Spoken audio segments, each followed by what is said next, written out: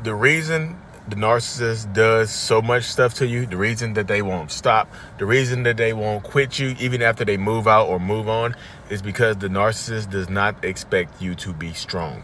The narcissist in your life, your ex-narcissist, ex-wife, ex-husband, or whatever, they expect weakness from you. They expect you to roll over and take it. They never, ever expect when you will turn around and fight back, when you will fight fire with fire, when you just cut them off. When they reach out to check in on you on Easter, you say, you.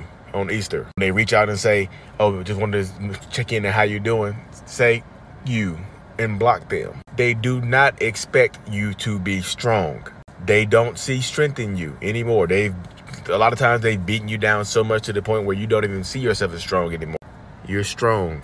You can do it. I promise. You don't have to be nice. It might not be in your nature to be mean, but sometimes you just got to say you to this person. They're not expecting strength. Be strong.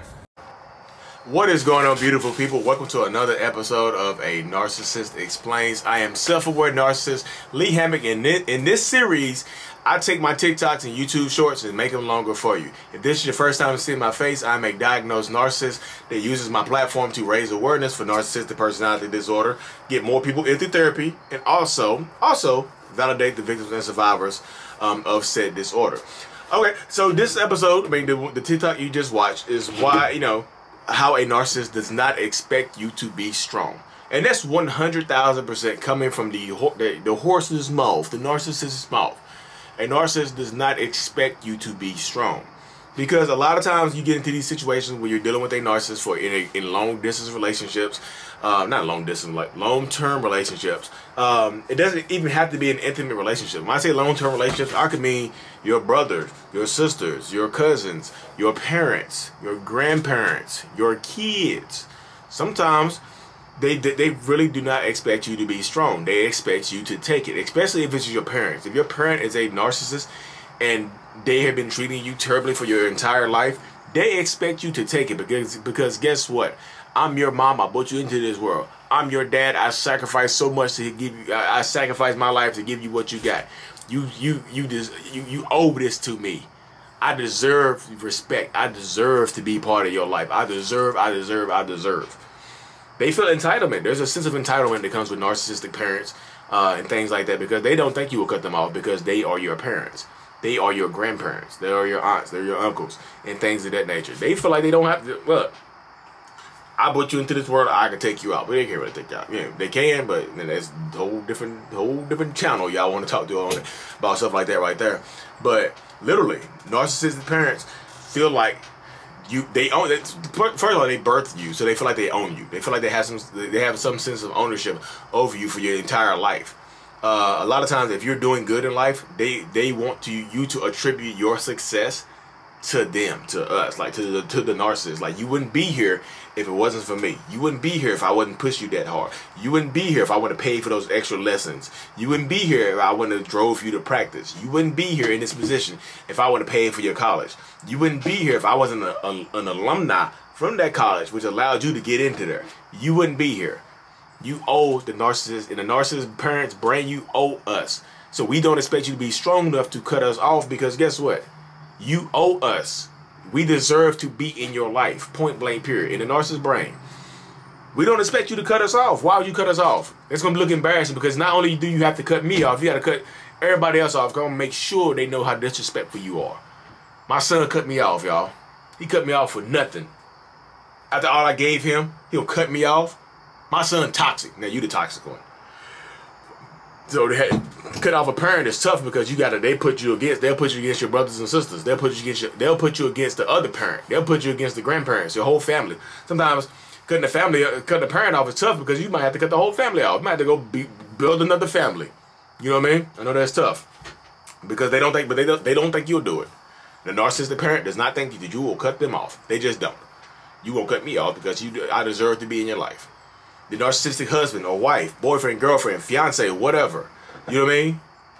They really do not think that you will cut them off either. Because if you've been in a long-term, intimate relationship with somebody and you've put up with so much, why can't you put up with a little bit more? So what, I cheated on you 4 times. So what, you've forgiven me all 4 times. You've taken me back all 4 times. Why not a 5th time? Why you've been putting up with this terrible treatment for 15 years. So why not put it up with 16? Why not 15 more? If you was that bad, you would have left, right? If I'm treating you so terribly, why are you still here? And I know that I'm going to say, hey, Lee, it's a trauma bond. I know. I say this every episode, though. Hey, Lee, it's a trauma bond. I know. Look, this is not Lee you're talking to. This is the narcissist. This is the narcissist. Let me put my horns up so y'all can see my horns right here. So y'all think I'm the Jezebel spirit or the devil. Let me put my horns up, my dread horns up. This is the narcissist speaking to you right now. Lee's gone right now. Lee stepped out. He'll be back later. You know what I mean?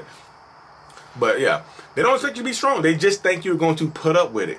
The narcissist in our brain, we think we know like, I refuse to believe that no narcissistic person on this planet does not understand what they put you through.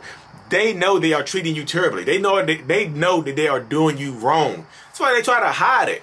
Sometimes they be so bold as to do it up front. Sometimes they so bold to put it into your face. Because if they're financially controlling you, or if they isolated you, and you're living in a different country, or you're living across the country, or in a different city, away from your family and friends, they'll do it in your face. They'll get super bold with it. Yeah, I'm cheating on you. Leave. Oh, you ain't worked in 5 years? Cool. You don't have any work history because you've been a stay-at-home parent? Cool. Oh, I'm the breadwinner, so you can't do anything? Cool. Got you. There's a setup. They'll get bold and challenge you to leave. And when you don't leave, guess what? They think you're okay with it. This is not a polyamorous relationship either, because only I can do what I want to do. You can't do it. They don't expect strength. They don't expect you to go to therapy. They don't go to this because sometimes they'll use therapy against you. If you go to therapy, if my significant other was to go to therapy, I would use that and say, hey, you crazy. See, only one of us is in therapy because something is wrong with you. I'm good. I'm not in therapy. You're in therapy. They'll use therapy as a reason to put you down. They'll make you feel subconsciously guilty or bad about going to therapy. You going in there feeding your soul, eating that therapy soup, eating that therapy chicken noodle soup, lapping it up. They make you feel bad about it. Don't feel bad about it. Take your strength back. I know you have to. Sometimes you just can't leave. I notice here. Everybody's situation is different. Every single person's situation is different. Everybody that's listening to this, your situation is different than everybody else's. Your situation is unique to you. You make your own plan. You make your unique escape plan. You do whatever you want to do, whatever you need to do to protect your peace. Because in the end, it's your peace. You have to protect it. Because I'm going to get out this video. I'm going to go do what I'm going to do. You have to learn how to protect your own peace. What gives you the most peace on this planet? I know sometimes when it gets, I know it gets tough. I know people are like, Lee, it's tough, it's tough, it's tough. I know it's tough, y'all. Nothing easy, like nothing great is easy. Nothing great is easy. It's just not. The narcissist in your life, parent, friend, whatever, does not expect you to cut them off. They don't think you're strong enough to do it. Are you going to prove them right, or you going to prove yourself right? Who you worried about proving right the most? Prove yourself right. You matter more than you. You matter more than you. And sometimes when you do build up the strength to leave or take your power back, and then they promise you to change, they start begging, pleading, and crying to change, don't eat that up. Don't suck that up. I know they going to tell you, they told me, hey, Lee, it was so hard because they told me everything that I wanted to hear. Of course they did. Of course they told you what you wanted to hear. If they want to keep you in their life, why would they tell you what you don't want to hear? Why would they tell you the truth of how they're going to treat you and how they're going to do you? Why would they do that? It don't make sense. Why would they tell you exactly what they're going to do if it means you're going to leave? They're going to lie to you to get you to stay longer. To have it, hey, let's have another. You know what fixes a relationship? Let's have another baby. You quit your job and stay home with the kids. Let's make plans so I can be more control of you. They are setting you up, and don't let them set you up. Take your power back, whatever that means to you. Protect your peace. I know everybody can't leave. Everybody doesn't want to leave. I'm not telling you to leave. I'm not telling you run out the door right now. I'm telling you to do whatever it takes to protect your peace. If that means standing up for yourself in front of your narcissist, use discretion, because some people do get physically violent and are dangerous. If that means standing up for yourself and say, no, I'm not doing that. You do it. I'm not staying here. Like, I'm going on vacation. I'm going out with my friends. I'm going to do this. If that means doing that, because you go out and have fun. Go out and have fun, because you come home, you got to hear the whiny, crying ass narcissists. They home crying because you went out with your friends, even though they get to go out with their friends all the time. You got to listen to these crying ass dudes and whiny ass women out here whining and crying because you're doing exactly what they're doing. When you get, I always say this: when you give a narcissist a taste of their own medicine, they typically spit it up. They typically spit it up because it's not delicious. It's not good. When you give a narcissist a taste of their own medicine, it's my own medicine. I don't like it because it's not good to them. It doesn't taste good. It's not healthy for them. Take your power back. Stop worrying about hurting their feelings. If I go out with my friends, I'm gonna hurt their feelings. To hell with their feelings. Do what you need to do to protect your own peace, to protect your own self, your own sanity. Especially if you have kids. Y'all been sitting out here crying in front of your kids, treating your kids worse because you're getting treated terrible by somebody else. They don't expect you to be strong. Weak people don't raise strong kids. You can't. You can't pour into your kids if your cup is empty. Protect your own peace. Why? Stop. For love, for the chance at love, somebody that treat you terrible. Take your power back. Protect your peace, please. Because that gets on my nerves. You're stronger than what you think you are.